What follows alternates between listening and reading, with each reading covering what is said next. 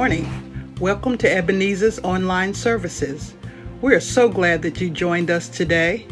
We know that Pastor Woods has a timely word for us. Enjoy, be blessed, and please stay safe. Good morning, Ebenezer friends and family. And just thank you so much for just connecting with us today.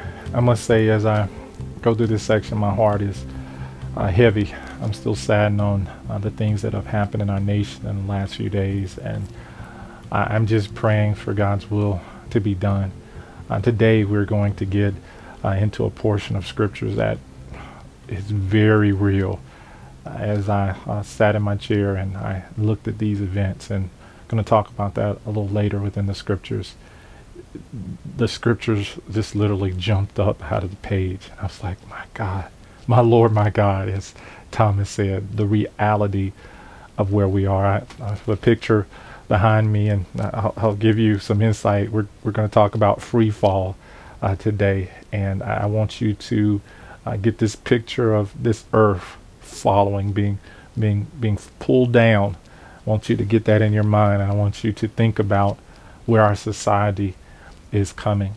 Before I pray and just get into this service, I want you to continue to connect with ebcnc.com. We've got some exciting things to come that we can interact. We can really be in prayer and stay connected. So ebcnc.com is important. We're going to strive to keep up those teachings online. Some have asked us, even when we get back in the church, whenever God sees fit to allow us to get back there, will we be online? Yes, we're going to still be online and get the word out, because God has actually increased us with so many listeners and viewers that really want to grow. I believe that God is using this in his end times, that word parousia that we're going to talk about. Please understand, God is doing something big in this season. Don't forget about on ebcnc.com and soon on our app, we have a page there that you can share your testimony. We've got a number. We created a number, 336-734-9174, that you can actually call in. You can testify. You can sing a song. You can pray, and we're archiving those things to be on our website and sometime even use in our Bible studies or services. So as you're led, please use that. We still encourage you to do videos if you would like, but we wanted to give everybody an option that they could have easy accessibility to share what God is doing, or to pray for our online listeners, pray for our families, and pray for our nation. If you didn't get to see Wednesday night, we went into prayer. My heart was so heavy that day that my family, we grabbed each other's hands around the table and we began to pray and just lift up the situation of our nation and our world. So please use that as an outlet to share and connect with one another. We want you to continue to interact with us, interactions online, our chat sessions, but most importantly, interactions with other saints. Don't allow COVID-19 and mass to separate you. When I say that, God has given us technological advances that we can text one another, we can call one another, we can talk, we can FaceTime. If you have an iPhone and Android users, they have WhatsApp app and other things that they can actually connect with one another video-wise. We've got Zoom, we've got free conference calls, so there's still so many things that we can connect with one another in a safe way. So that interaction is so important. Today I want you to focus in on this scripture, our giving. Thank you for all that you're doing for the church and abroad, reaching out.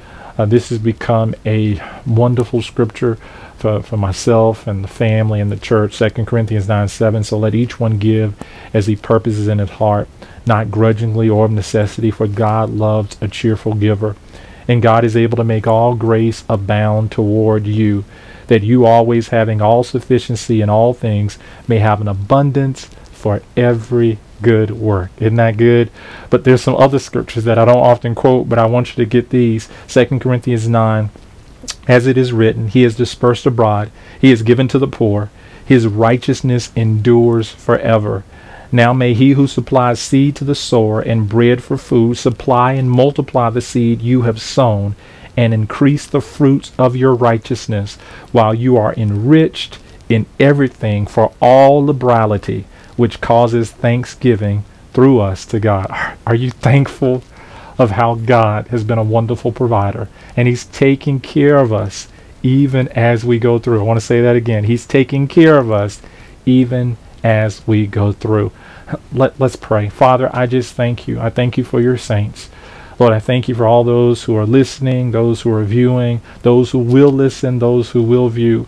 Lord, help us to hear your word today. Help us to celebrate your goodness, your grace, your mercy, your provisions in everything, Lord. Thank you for another day that you have made. Help us to rejoice and be glad in it. In Jesus' name I pray. Amen. Well, after this next election, I'll be back and we're getting ready to jump into this word. Please prepare your heart. God is speaking in a powerful way. See you soon.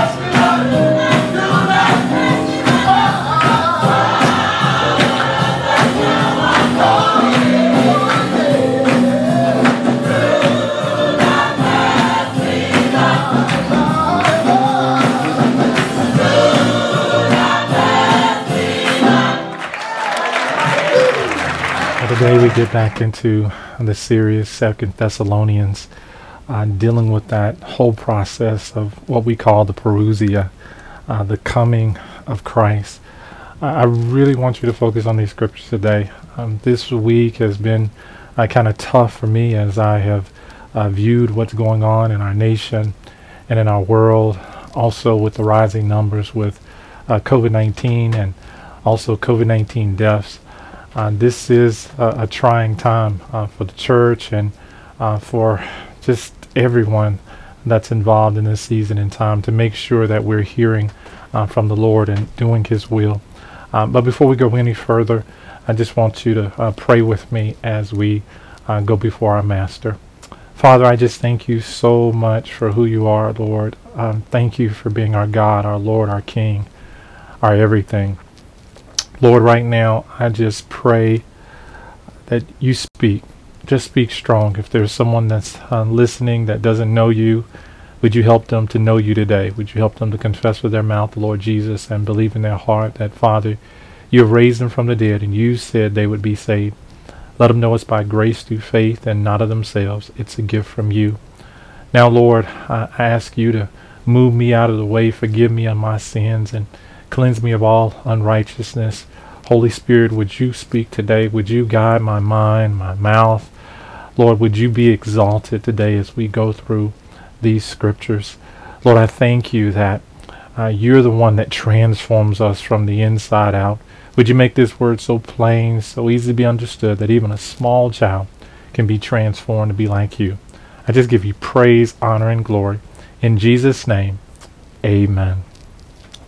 On today's scripture, as we've been continuing from last Sunday, we're going to start out at 2 Thessalonians chapter 2. And I want you to focus in on the third verse. 2 Thessalonians chapter 2 and that third verse. It reads, "Let no one deceive you by any means, for that day will not come unless the falling away comes first, and the man of sin is revealed, the son of perdition." Really want you to listen to this. I really believe this is applicable to where we are in this season of time. 2 Thessalonians 2:3. "Let no one deceive you by any means, for that day will not come unless the falling away comes first, and the man of sin is revealed, the son of perdition." I want to speak from a title today, Free Fall. Free Fall. As we go into this message today, I want you to really focus in on the scriptures, but most importantly, as you're focusing on the scriptures, hear the voice of God as He is speaking to all of us in this season and in this time. This title, Free Fall, is actually comes from a Newtonian thought pattern in physics. It means when something falls and there's no resistance, and the only thing that's pulling that thing down or that object is gravity. It's called free fall. And today I am seeing our nation, I'm seeing the world in this free fall. In the beginning, I showed you a picture of the earth coming down and being pulled down, and I really feel that's where we are as we are getting to apocalyptic times, times of tribulation and the book of Revelations. And that's why I believe the Lord put this so strongly on my heart, this book, because it gives us understanding of where we are in this season and in this time. Let's get a little review. Time frame: Paul the Apostle writes this around 52 AD. Very early, or long distance from where we are now in 2021. But please understand, very pertinent to our season, as said before. This parousia, again, is the coming, the second coming of Christ. That's the way we're using it.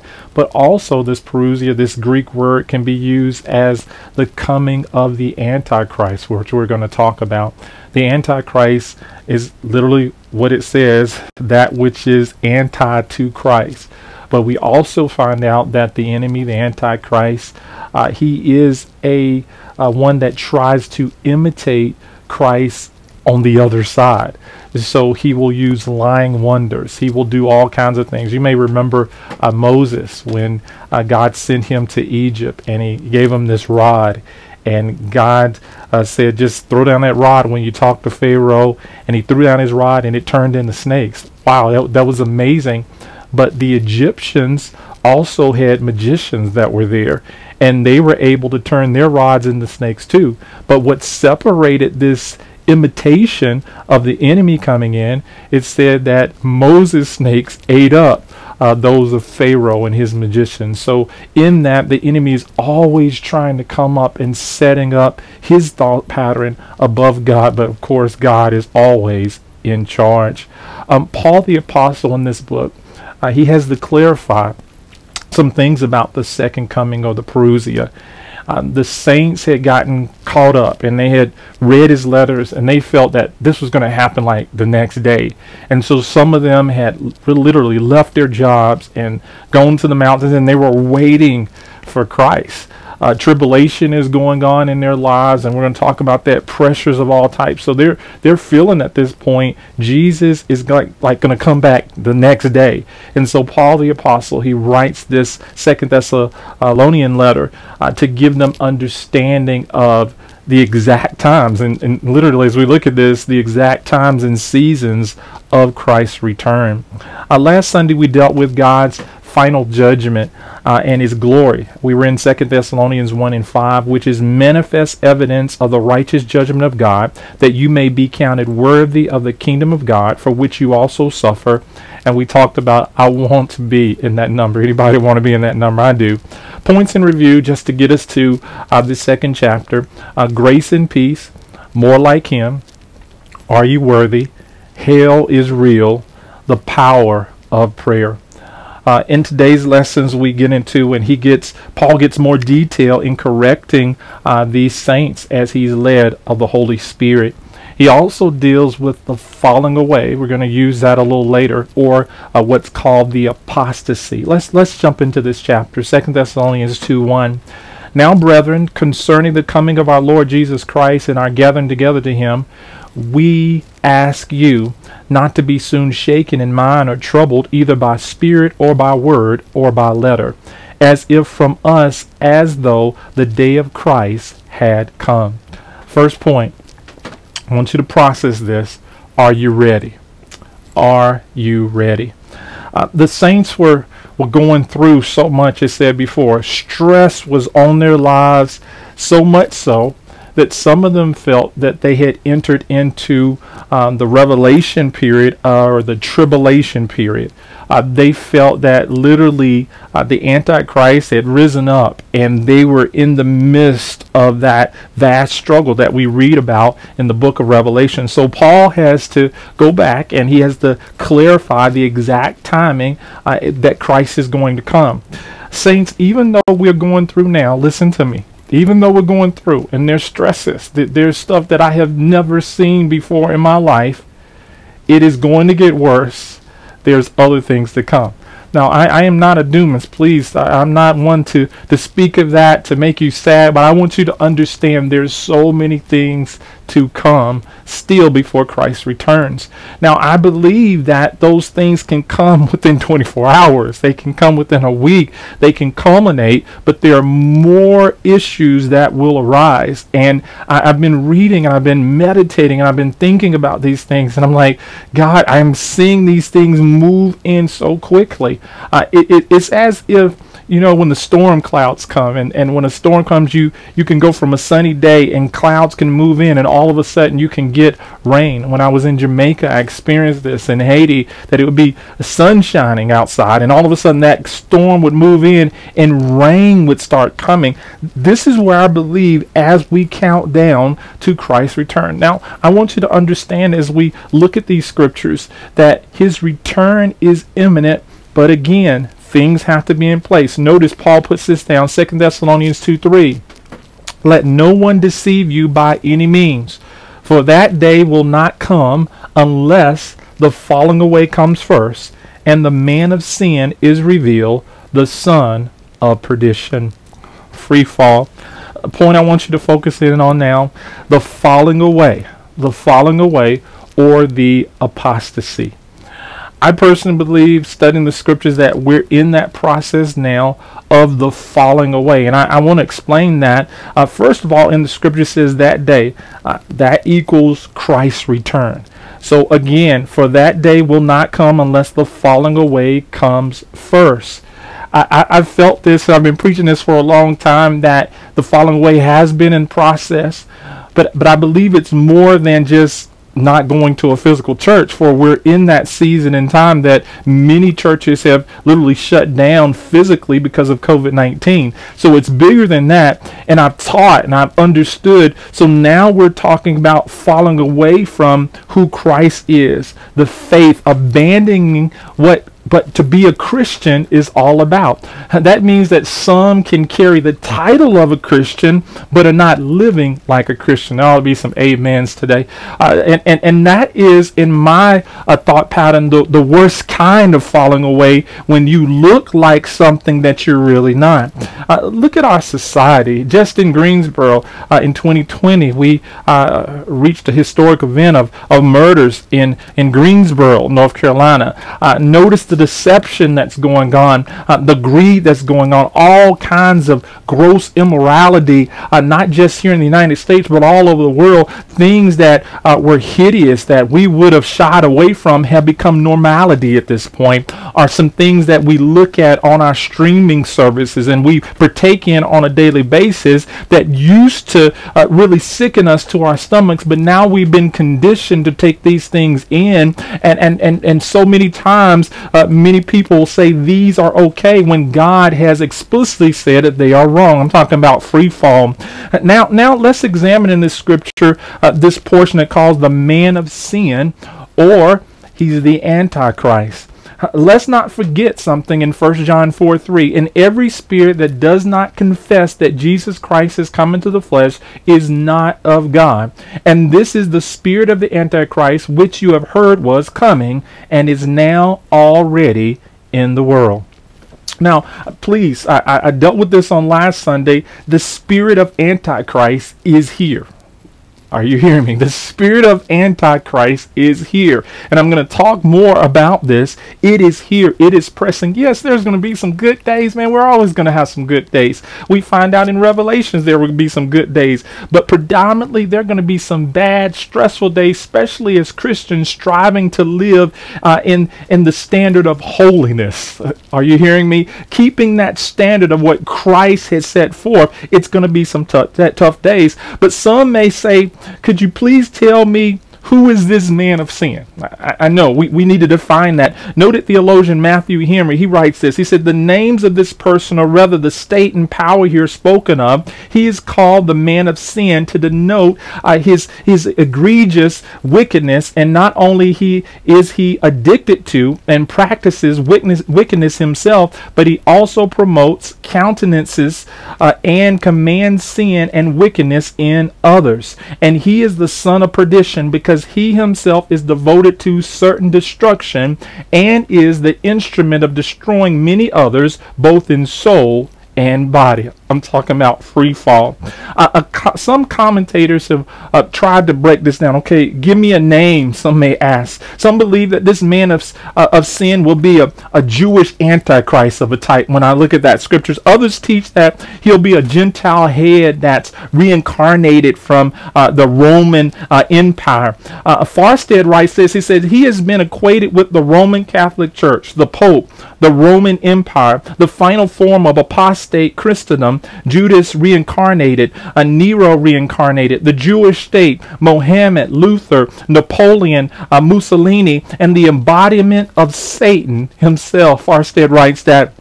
And just recently, within our generation and reading books, some have called Hitler the Antichrist, and books were written on, literally, on the thought pattern that Barack Obama actually had characteristics of the Antichrist. It is. You can look on Amazon. It was written with that to fit those characteristics, and people have said that Kim Jong-un is the Antichrist, and yes, Donald John Trump. the Antichrist. And so now as we think about these things, we go, God, has the Antichrist come? Has he risen? Now, I believe our purpose, please hear me, is not to get ahead of God's timing.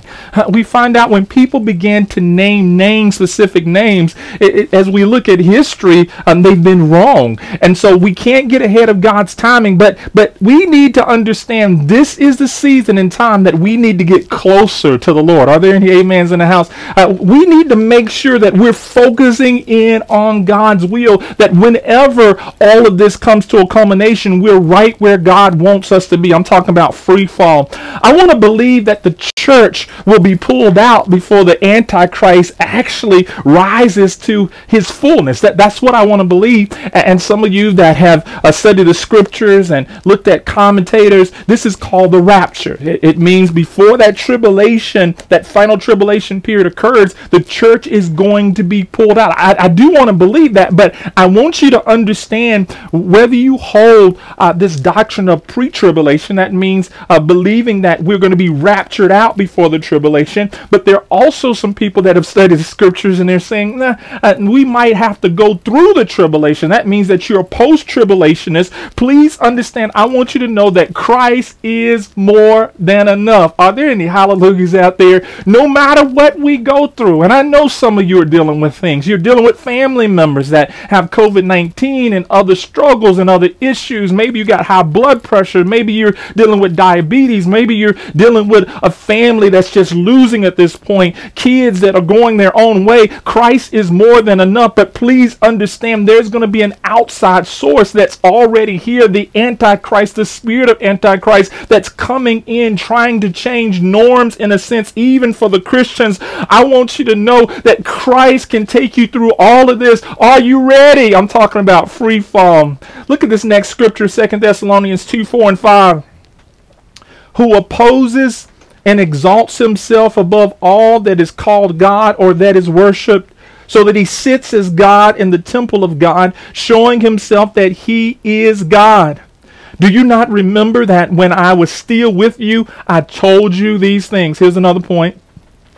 Get this one.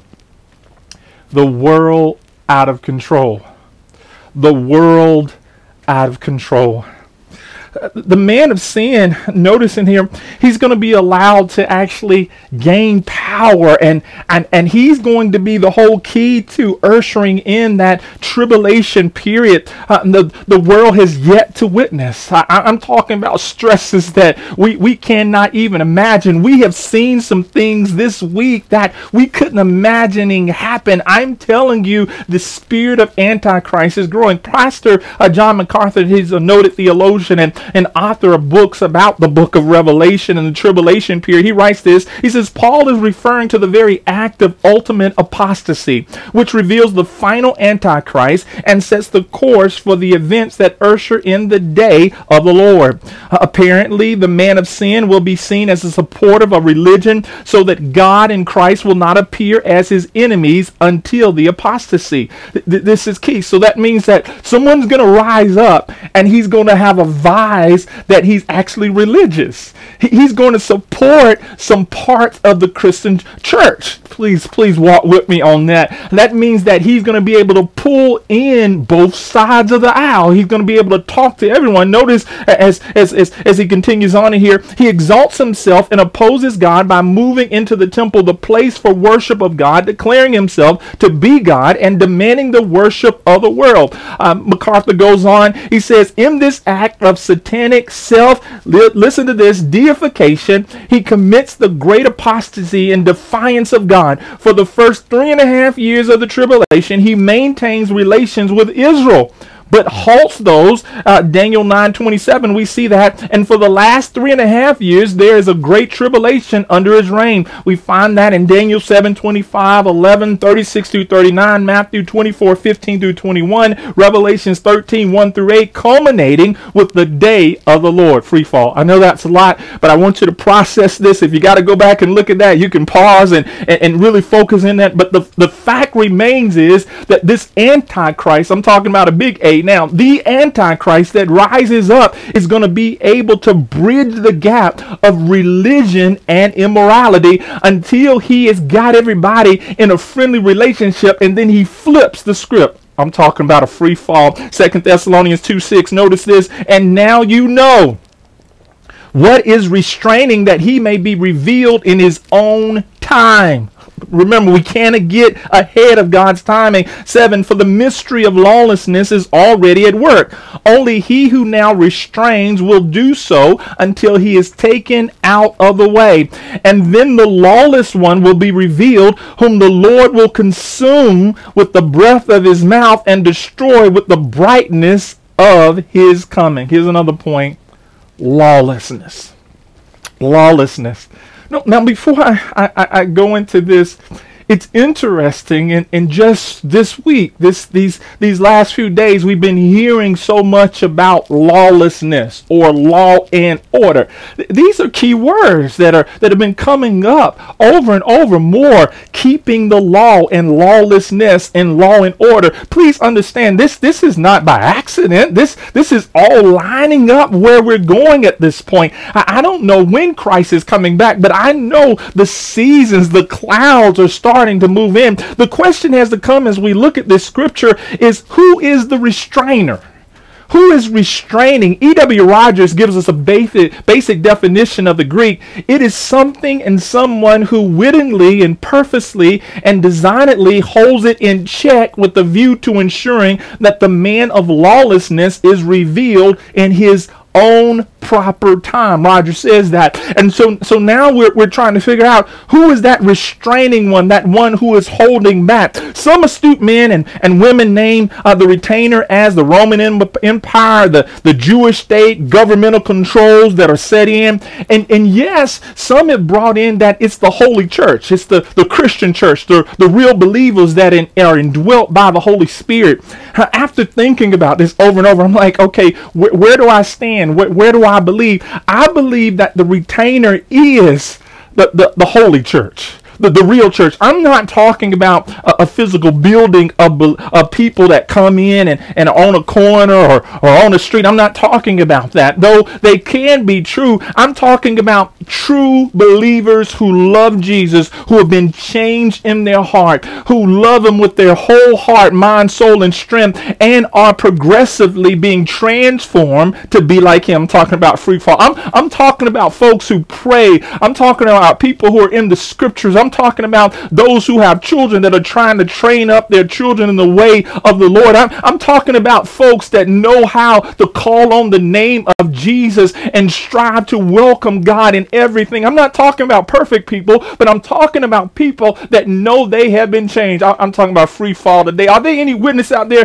that know that God is moving in a special way, in a special season, and he wants his saints to be able to step up? And notice there's some substantial scriptures that actually suggest that we are that retaining factor. Matthew 5:13, it says, you are the salt. Jesus said this, of the earth, but if the salt loses its flavor, how shall it be seasoned? I just want to insert this. How are you tasting right now? How are you tasting? How is your life tasting when you look at that script? How shall it be seasoned? It is then good for nothing but to be thrown out and trampled underfoot by men. You are the light of the world. A city that is set on a hill cannot be hidden. Free fall. Are we the light? Are we the salt that God has called us to be in this season, in this time, in this upside down world, in this world that's at a free fall? Jesus goes on to say in John 3:19, listen to this, and this is the condemnation, that the light has come into the world, and men love darkness rather than light, because their deeds were evil. For everyone practicing evil hates the light and does not come to the light, lest his deeds should be exposed. But he who does the truth comes to the light, that his deeds may be clearly seen, that they have been done in God. I'm talking about free fall. This is is our time to shine, saints. Yes, this is our time, not to just to be in a building, but to walk what Jesus has called us. We are the living epistles of Christ. We are the only thing that some people around us are going to see that portrays Christ, and God wants us to shine. We sing that song, "This little light of mine, I'm going to let it shine." But I want you to understand, God wants to shine in you in a bright light so that people can know that He is real. Please understand, the attack on Capitol Hill the other day was horrific.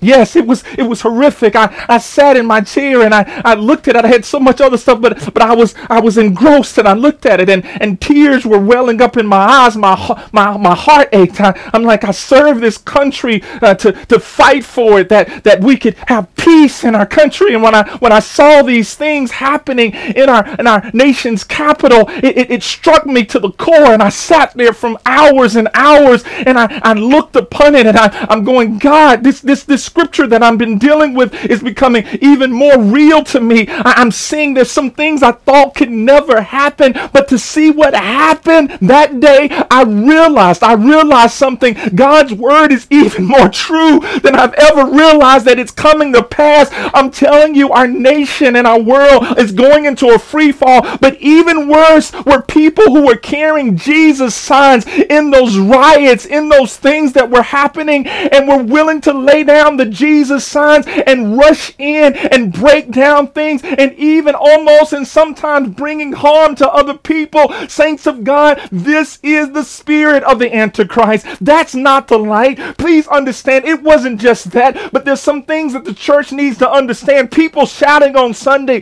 but yet gossiping and talking about one another. That's not the light. You're just in a free fall. People obtaining offices in churches to look like angels on Sunday, but act like devils throughout the week. That's not the light. That's a free fall. Jesus preached against this type of false light. Matthew 23:25. Listen to this. Jesus said this: "Woe to you, scribes and Pharisees, hypocrites!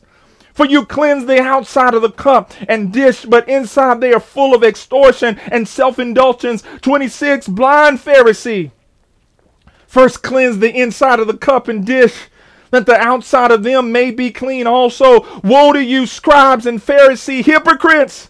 For you're like whitewashed tombs, which indeed appear beautiful outwardly, but inside are full of dead men's bones and all uncleanness. Even so you also outwardly appear righteous to men, but inside you're full of hypocrisy and lawlessness. Free fall. Let's pull this together, because I really want you to get this and process this. This is where we are in our season and our time. I need you to open up your eyes to see how the enemy has come in, has moved on men's hearts. And just as Judas Iscariot was taken over by the enemy, I believe the enemy is coming in and taking over people. Their mindsets and thoughts is really changing some things, as we said before, that you thought you would never see. They are happening right in front of us, being broadcast into our houses. Please understand that spirit is here that's against God. 2 Thessalonians 2:9. The coming of the lawless one is according to the working of Satan with all power, signs, and lying wonders, and with all unrighteous deception among those who perish, because they did not receive the love of the truth, that they might be saved. And for this reason, God will send them strong delusion, that they should believe the lie, that they all may be condemned who did not believe the truth, but had pleasure in unrighteousness. Here's our final point. We're going to pull this all together. Choose truth. Choose truth. Now, within that portion of scripture I pulled out, there's one word that keeps coming up: lie. Lies. Lies. Please, that's going to be a hallmark of the spirit of Antichrist. People will lie. Will lie. Not just one person. It will be a part of the whole deception, lying. And God says, because you don't choose the truth, I will allow delusions to come in, and you're just going to believe it. Do you see that in our society? That people have embraced lies rather than the truth. Obvious truth, common sense truth, truths that have been put before them. People have turned away from truth and decided to embrace lies. Jesus spoke of the enemy of our faith in John 8:44. He says, "You are of your father the devil, and the desires of your father you want to do. He was a murderer, listen to this, from the beginning, and does not stand in the truth because there is no truth in him. When he speaks a lie, he speaks from his own resources, for he is a liar and the father of it. Free fall. Please understand the lying spirit is going to become so pervasive that the liar will start to believe his lies. Are you listening to me? It becomes so persuasive. If you tell a lie long enough, please understand, if you say it long enough, you actually start to believe that lie and you'll call the lie truth. You really believe that it's true, even though it was based all the time on a lie. This is the spirit of the Antichrist. It's coming in. I'm telling you, it's not just in our governmental offices. It's not just in the United States. It's in our homes that people are believing lies. They have chosen not to believe truth and let lies just pull right on into their driveways, lies to be in their homes, lies to lay in their beds, lies to be on their TV, embracing that so much so that they believe the lies are true. Saints, we must hold the truth.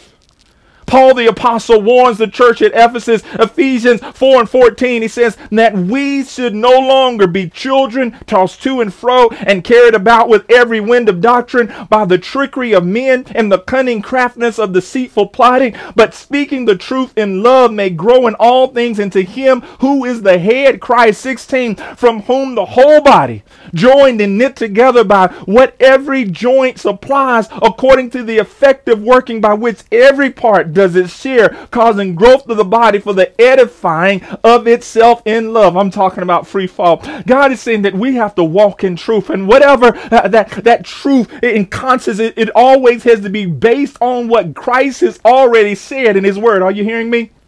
That's why we read the scriptures. That's why we meditate, and that's why we pray, because please understand, if we don't have the word of God, we will fall into delusions. We'll fall into lies. Saints of God, get into your Bibles. If you can't read that well, listen to the scriptures, because it's the scriptures that God uses us to keep on the right track. As we conclude today, please understand, and I say it again and I say it loud, the spirit of the Antichrist is amongst us. I'm not sure exactly date when Jesus is coming back, and I dare not say that because the scriptures say don't even say that, but please understand, it said that the saints will know the seasons. We will know that it's getting close. The old saints said it's getting late in the evening and the sun is going down. Please, that spirit of Antichrist is here. The same devil that brought monumental temptations to Jesus in the wilderness, he is here. Luke 4:2, being tempted for 40 days by the devil, and in those days he ate nothing, and afterward when they had ended, he was hungry. That same spirit is here. The same devil that met Christ when he cried out in the Garden of Gethsemane. You know, Jesus, he said, Father, is there any other way? That same spirit is here. The same devil that took over Judas Iscariot. The same devil that caused the mobs to beat my Jesus and the soldiers to come around and spit on him. And as Christ is hanging on the cross, nails in his hands and nails in his feet,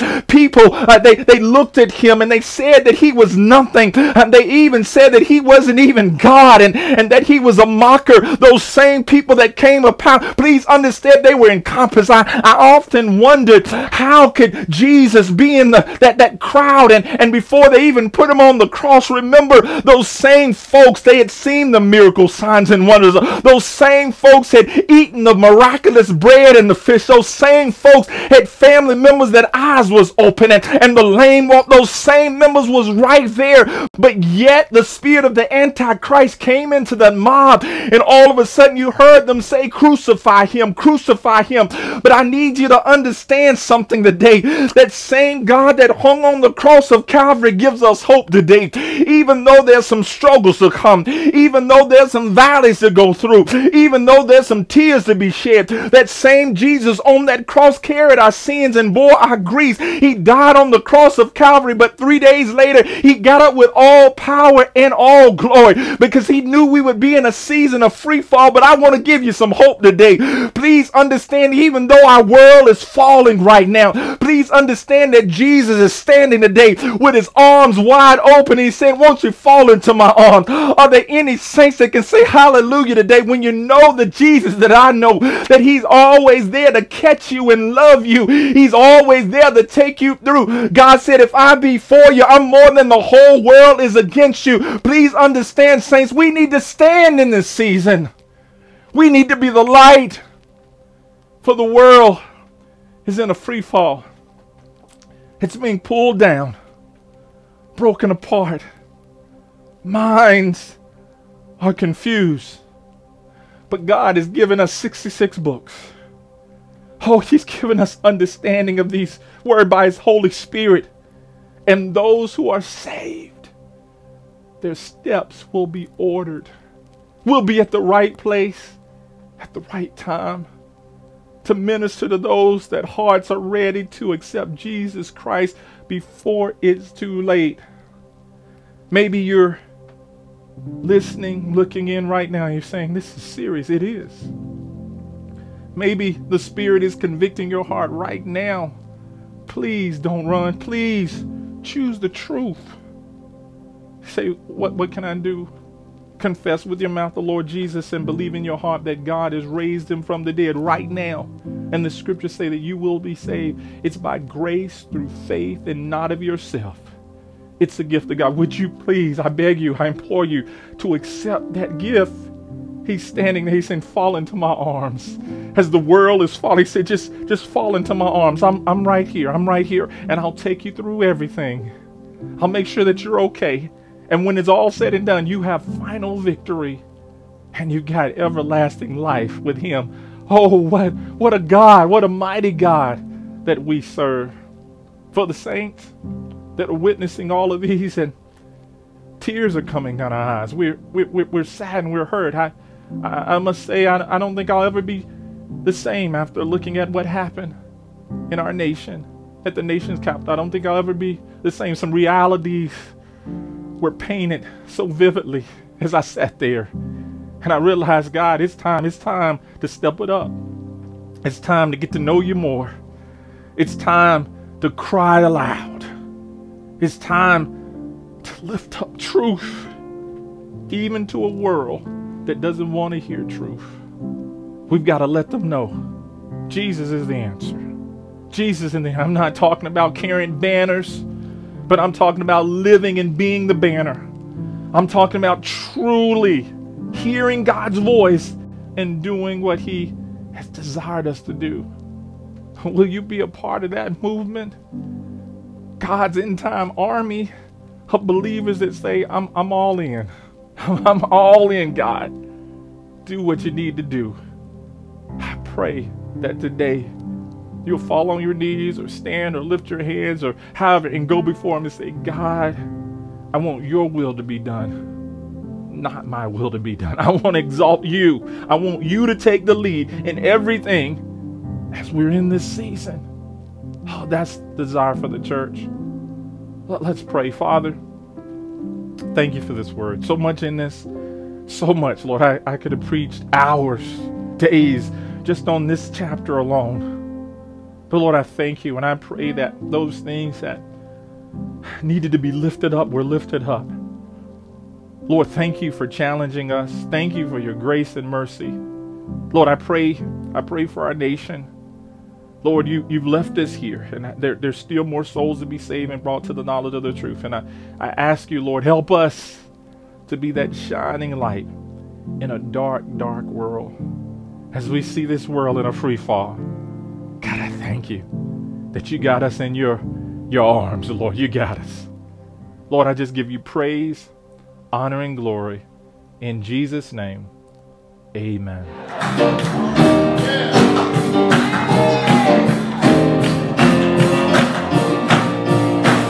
And if it takes all of the world that came from my high, praise the Lord.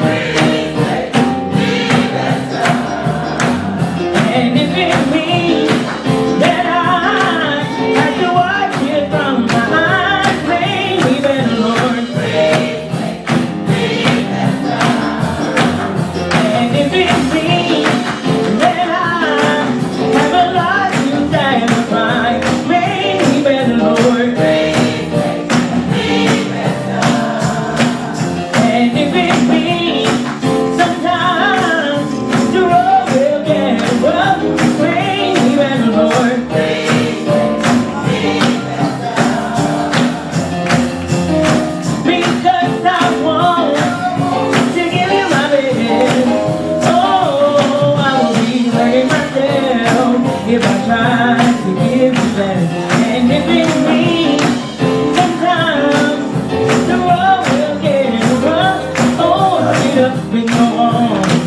He will make me strong. Oh, make me.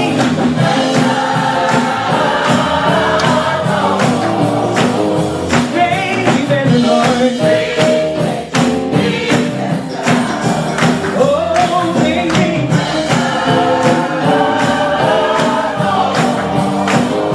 Make me better, Lord. And if you take all of the world has seen from my life, make me better, Lord. And if it means that I have to watch it from my eyes, make me better, Lord. And if it means that I have a lot to sacrifice, make me better, Lord.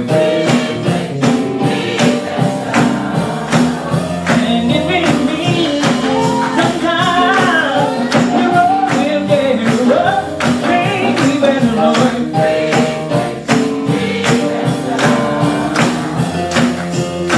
Because I want to give you my best. Oh, I will be hurting myself if I try to give you less. And if it means that I make double when I try, oh, I get up and go on, 'cause it will make me strong. Oh, make me.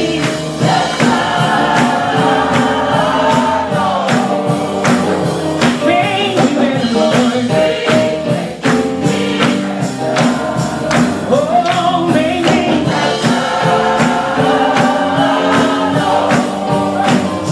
Make me better, Lord. Make me better, Lord. Better, Lord. Better, Lord. Make me. Better, Lord.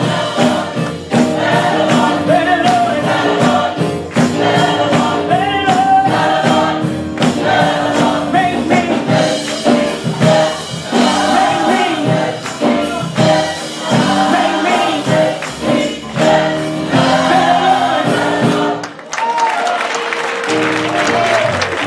Aren't you glad that you know Jesus? I am. That we are truly saved. Well, study ahead. We're going to be right back into 2 Thessalonians, and we're going to be focusing on the parousia, the second coming of Christ. This picture I want you to focus in on. It actually comes off an album cover of a rapper, a Christian rap. My son would be so proud of me, D Miles, and very prolific lyrics that he puts forth. But this picture really encompasses where we are. And we're waiting and we're looking for Christ's return as he's transforming us, and that we get to be with him. Don't know exactly when that's going to happen, but as we're studying the scriptures, we know that we're getting closer than we ever have been before. So I want you to be in prayer. I want you to focus in. Fall in love with Jesus. Fall in love with him. He's got everything in control. Until we meet again, you be blessed.